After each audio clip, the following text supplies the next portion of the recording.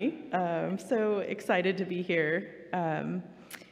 I labored with my first son, Killian, for 33 hours. For more than a day, the rhythmic heartbeat of my unborn child beeped in the background while doctors and nurses and midwives employed their bag of tricks to get him out. Infertility is a fairly common problem, and we had some losses before Killian. I remember the first time that we knew Killian would be. We went to have an ultrasound, a process we were familiar with. Nervous and scared and hopeful, we looked at the black and green screen. And the tech smiled and pointed and asked, "Do you see it?" And we looked, and we said, "No." She pointed to one flickering pixel, the sign of life we'd longed for. He had a heartbeat. It was beautiful and amazing, a miracle. When finally he was born, we were brought to our room. My husband had been up with me most of the time, so he went to sleep. I was lying in my bed, looking at my unimaginably perfect baby in his clear bassinet, and I wanted so badly to hold him. But Ryan was sleeping, and the nurses weren't around. I looked around like a cartoon bandit, and when the coast was clear, I did the only thing I could. I reached over and grabbed him by the swaddled blankets and picked him up. His poor little head dropped back, and I was like, "I'm doing this," and put him in my arms. Years of waiting had culminated in this moment, and I was not going to allow anyone or thing to keep me from holding my baby. My world felt awash in miracles.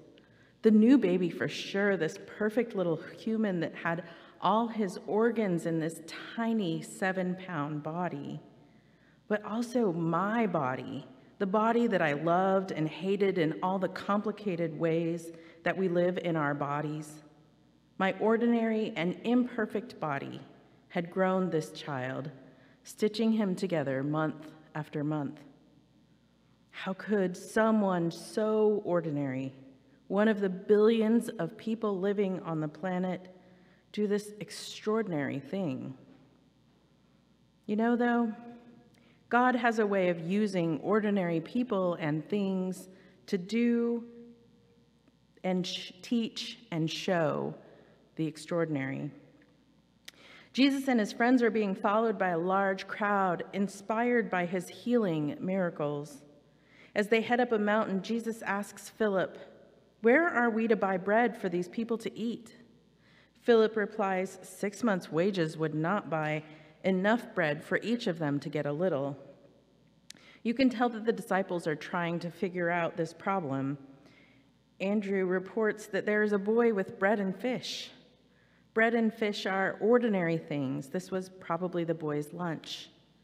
And Jesus takes the bread and fish and offers thanks to God and distributes it to 5,000 people sitting in a pasture. And there was so much left that the extra filled 12 baskets. The feeding of the 5,000 is the only miracle that appears in all 4 Gospels. The writers of the 4 Gospels had different interests and different audiences. Scholars can argue about anything, but generally it is believed that Matthew was written for the deeply religious of the time, proving to them that Jesus was the Messiah. Luke and Acts were written for the Gentiles, people new to the faith. Mark was really writing for commoners. The Gospel of Mark has a comparative ease about it. There's a lot of sentences in Mark that start with "and," the way that when you're telling a story, you might just keep adding "ands." Those are the synoptic Gospels, Matthew, Mark, and Luke, the 3 that are most alike and probably referred to one another in the writing. John is the outlier. It was written later for converts and for the devoted Christians, people who had committed to Christ. John is more mystical and poetic than the other Gospels. So generally, our 3-year lectionary draws from Matthew, Mark, or Luke, and John. This year is a Mark year, so most of our Gospels come from Mark and John.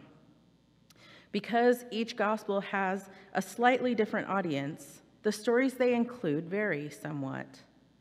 But this story, where Jesus fed so many people, this is the only miracle that they all include. Why is this story so important? What does the feeding of the 5,000 tell us about God?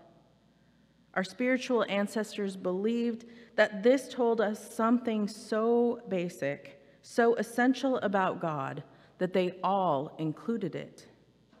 And not only that, but every 3rd year we spend 5 weeks talking about it.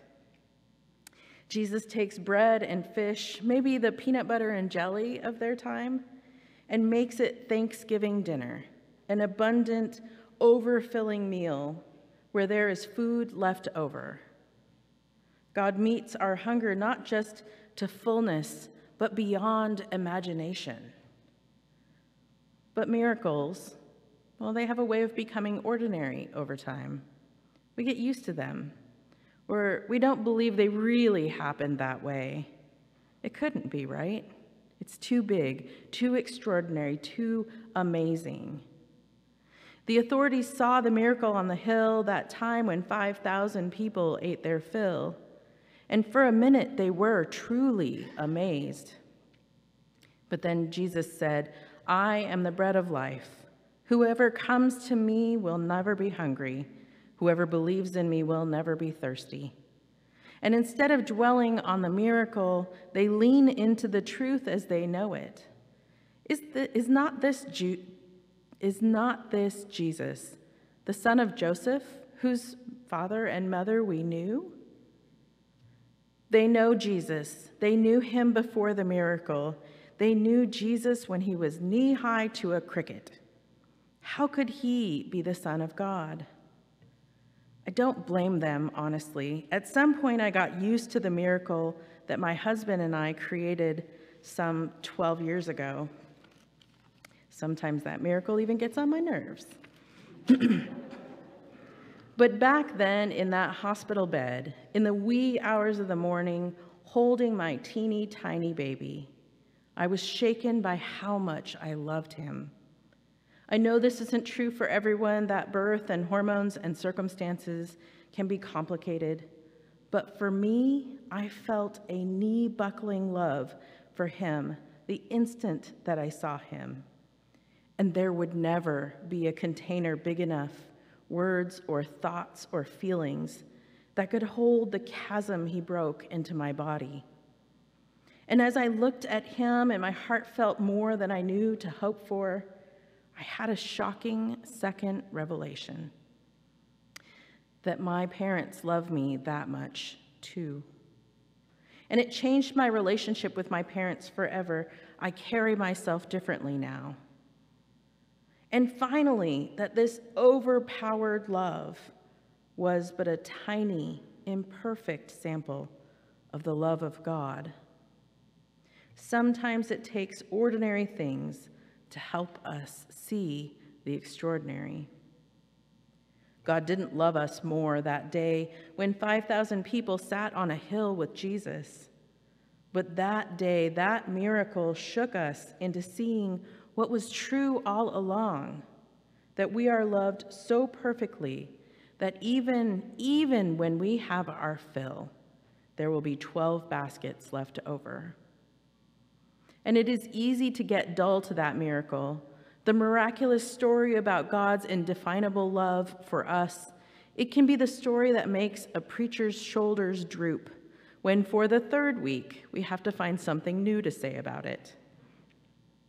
But a few years ago at a clergy gathering, our bishop was giving us a pep talk about preaching, and he said, "Just tell the story." The story is this: Jesus used a kid's lunch to feed 5,000 people on a hill. And he used their eyes and ears and stomachs to feed their hearts with the truth, capital T truth, gospel truth, that God loved us so much that we can get our fill and still have some left. God's love for you and for me, it is bigger and more perfect than we have imagination for. God came fully human and fully divine and lived as one of us. And Jesus' sole mission was to embody God's love for us, for humanity. It is the knee-buckling love that makes us carry ourselves differently. Jesus used an ordinary lunch to teach us about the expansiveness of God. God uses ordinary bodies to bring us miraculously into this world. May we, ordinary folks, be used to God's extraordinary purpose, spreading abundant love to those we meet along the way. Amen.